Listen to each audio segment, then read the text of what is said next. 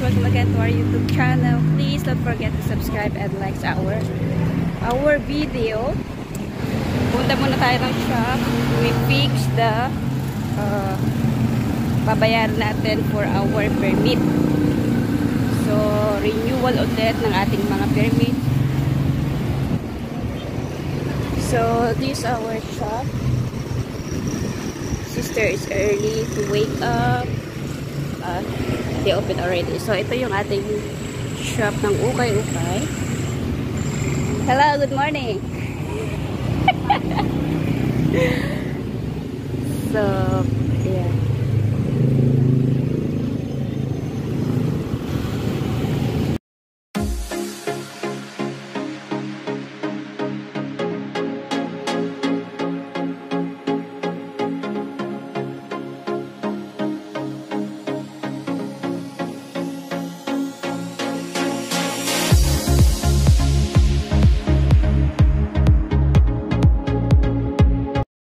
Much later.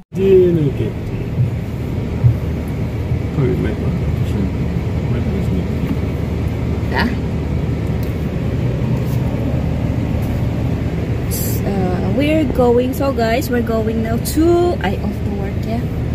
We off to work now.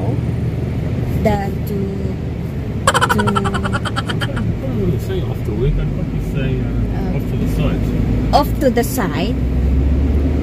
So, ayun. Asbang. Thank you. Okay, guys. What? So, guys, we off to site again. I done to do my things at the shop. Say good morning.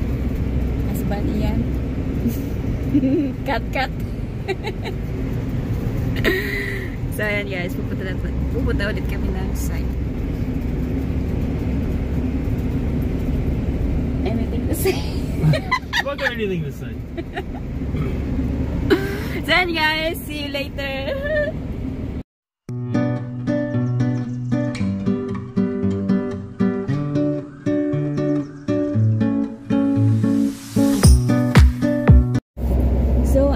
Question to you, Mr. Brown. Okay, what's your question? My question is, what is your expectation here? I'm right? Expectation here in the Philippines? Before you come here in the Philippines, what is your expectation? To living here? No real expectations. Oh.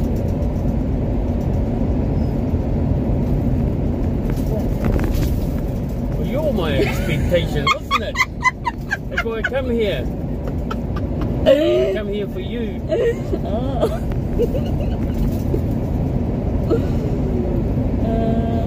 I don't mind living in the Philippines though. I like it. I like the heat, you know. It's hot. Yeah. It is a little bit too hot sometimes, but still I'd rather be hot than cold. And it doesn't rain very often here as well, so, which is good. Kinakarga nila na yung semento and steel. So yun guys, yung ating routine everyday. And later on we're going to get again a sand.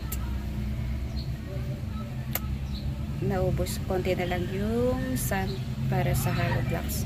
So maybe we're going to get 2 loads today para kasya hanggang bukas. Yung 1 load is only like 1 day, size 4 and size 5. So we need a magpondo ng sands para hindi aksayado sa gasolina na pabalik-balik sa quarry. So yun guys.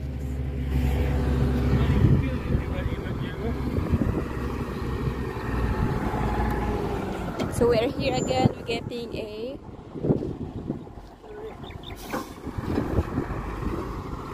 You put their hand. Yeah. You put their hand. Your car. Yes.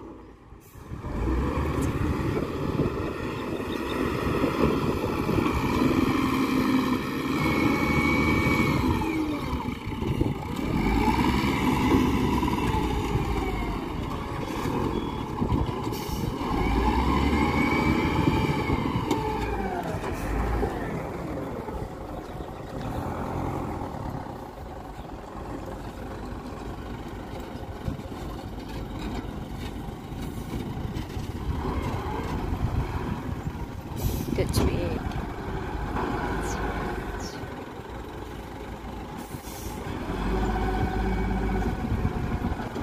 So we kept another load of sand for hollow blocks. Ooh, ooh, oh, oh, oh. It's big. That is 1 cubic.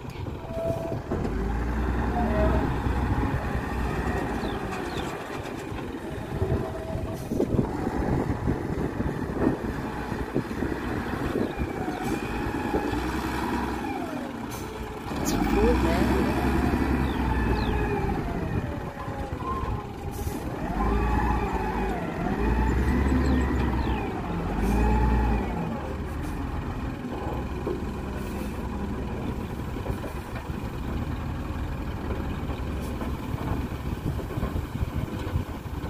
It's full.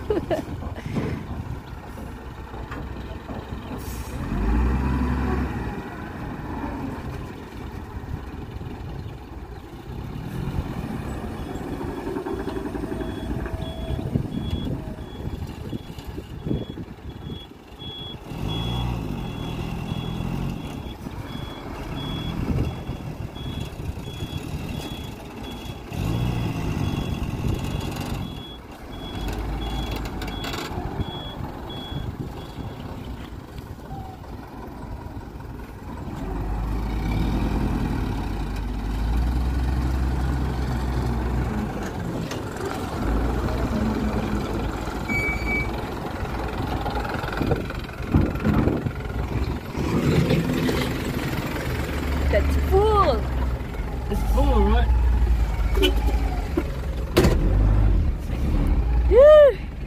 Just slowly, huh? Yeah, maybe. This is raw.